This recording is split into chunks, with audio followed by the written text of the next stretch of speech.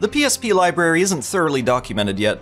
In my FPS video, I missed out on Cabela's legendary adventures. So let's take a look at this cross-platform release from 2008. Starting the game, you're dropped into a free-roaming world full of detail. But first, you need to collect animal tags in order to legally hunt. Indeed, this is an immersive, realistic hunting experience chock full of rules and regulations. 3 penalties and you'll have to start over.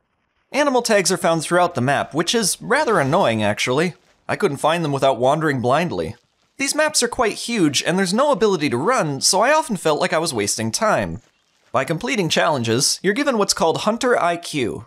And with enough IQ, you'll suddenly encounter the legendary animal of the map. Take it down, and you're on to the next level. Legendary Adventures is alright. These by-the-books hunting games are usually slower paced and can be tedious at times. I do see the appeal though. Alright, now we've covered everything.